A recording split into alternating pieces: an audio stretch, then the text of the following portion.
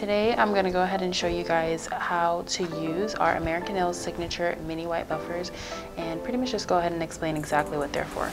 So this is going to be our 180 240 grit.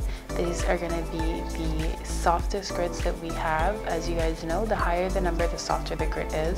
So when you're using a 240 grit, typically what I use this for is to go ahead and prep my acrylic nail or my gel nail and get it ready for top coat. Now, this may not be specifically for prepping it for gel top coat, but maybe even just an air drying lacquer, this will be perfect for. And then when you're using the 180 side, this is going to be to prep the natural nail before any application.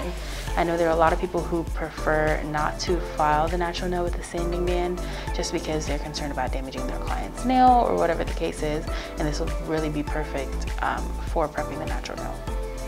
This is going to be our 100-120 mini purple buffer. Now, this buffer, like I said, is going to be 100 and 120. 120 grit is going to be on one side and 100 grit is going to be on the other side. The 100 grit part, this right here, you guys are going to feel that this is going to be a little bit rougher than the other side, which is going to be a lot more smoother. That is going to be used, for example, on toes.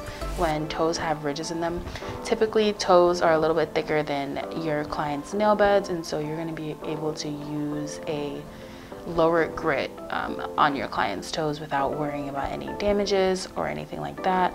And then for the other side, which is going to be the 120 side, this is also going to be used to prep the natural nail, but it's going to be mainly for your client's fingernails. You do not want to go ahead and use the 100 grit on your client's natural nail.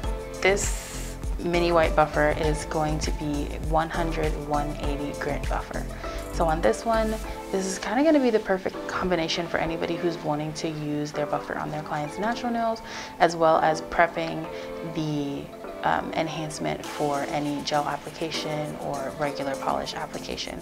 It's a pretty good and pretty common combo when it comes to a buffer. Like I said, the 100 grit side is going to be a little bit more grittier than the 180 side, and that can always be used for your client's toenails or whatever the case is, as opposed to the 180 side that is going to be used to either prep the natural nail or prep your client's nail for an enhancement. These two buffers are going to be our lowest grit buffers. They're going to be 80, 100 grit. This is the disposable mini orange buffer, and of course the signature mini white buffer.